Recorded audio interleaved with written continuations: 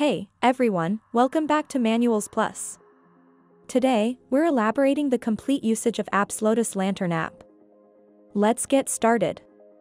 Before installation of this app, Lotus Lantern, please check with your phone or device and make sure which operation system is Android 4.3 or iOS 9.0 above.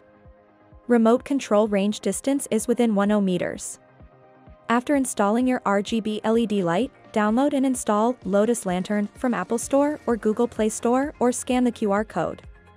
Once installed, turn on your phone's Bluetooth and open the Lotus Lantern app.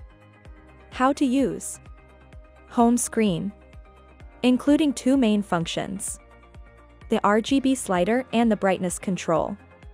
The color is quite easily changed by sliding the wheel around the RGB circle to the desired color. The current color will appear in the center circle. The brightness color can be adjusted via the slider below. Classic bar, preset bar. These will alter the characteristics of the RGB LED light. Group manage. Make sure your phone or device is successfully connected with the RGB LED light. Shake selection. The shake feature will randomly select a color every time you shake your phone. Modify pin sequence. Select to set up a new color setting. Click to save on when selection completed. RGB value setup. Click to open the interface of the RGB value setup. Slide the RGB progress bar to change the RGB value.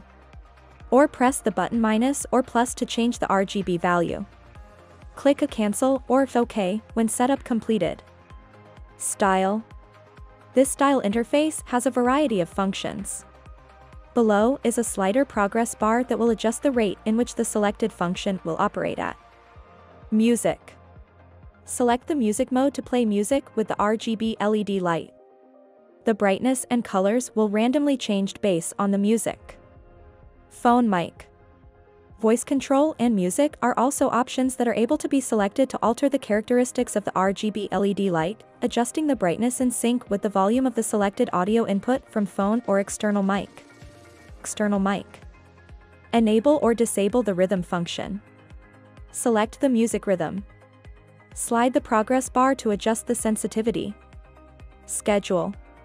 This schedule interface will allow you to set alarms that once reached will turn the RGB LED light on or off. To set a specific run period, just set a time to switch on and a separate time after which will turn the off. Thanks for tuning in with Manuals Plus today. If you found this guide helpful, be sure to give this video a thumbs up and subscribe for more handy tutorials. Catch you in the next video.